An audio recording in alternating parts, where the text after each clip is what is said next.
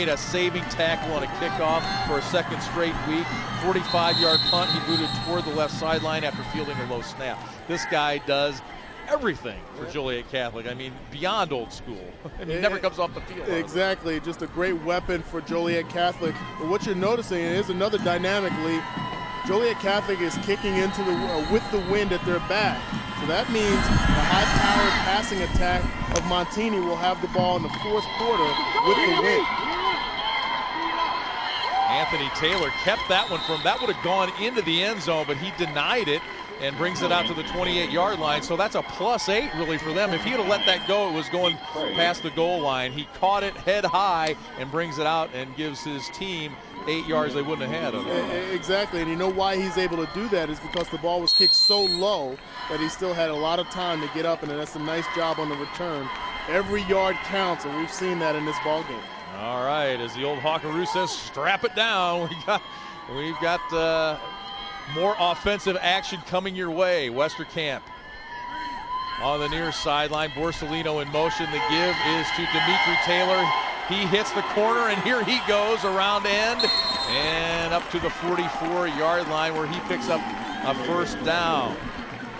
Well, this is a nice job. You see Joe Borsellino going in motion, and he contributes with the seal block on the edge, and then Dimitri's able to utilize his speed on the outside to get to that corner. Good job by Grant Harrison to make the tackle on the sideline, but not before the first down was had. Dimitri Taylor, 112 yards, 2 touchdowns in the semifinal win over Caneland. 1st and 10 from the 43. They'll try him around the other end. See if they can get a seal block down there at the end. He gets across the 45, inside the 45, fumbled it, but he was lucky that it rolled out of bounds, and it'll be first down Montini. Grant, they're trying to work the edge, utilize their athleticism and the seal blocks on the outside. You can see a nice job by Josh Falk fighting through that block to get to the sideline, and he's the one that actually gets the first hit on Dimitri, and that ball could have been a fumble and could have stayed in bounds, which would have been an interesting turn of events with him falling out of bounds but fumbling inside in inbounds. More of a break for Montini there than we initially thought. Here's Anthony Taylor around left end, and he takes it down to about the 21-yard line. They'll mark it at the 20. Pickup of 23. Montini on the move here in the opening moments of the third quarter. Well, just a nice job right here. Just a bubble screen to Taylor. One-on-one coverage on the outside. Adam Collins has a lot of space to cover.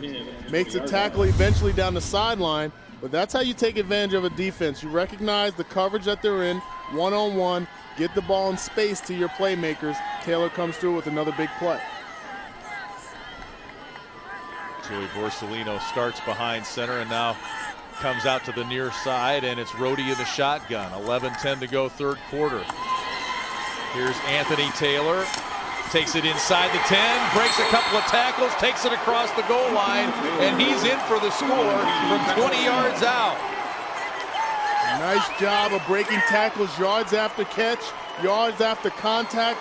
Excellent job. Anthony Taylor, Dimitri Taylor in this drive, both coming to play in this second half. And you can see this good blocking downfield by Borsellino, and then 1, 2, 3 tackles made. Starts celebrating just a little bit early, and he pays the price for it at the end. But that's a nice job and a great opening drive for the Broncos.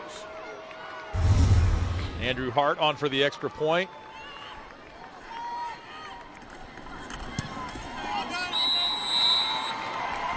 It's good.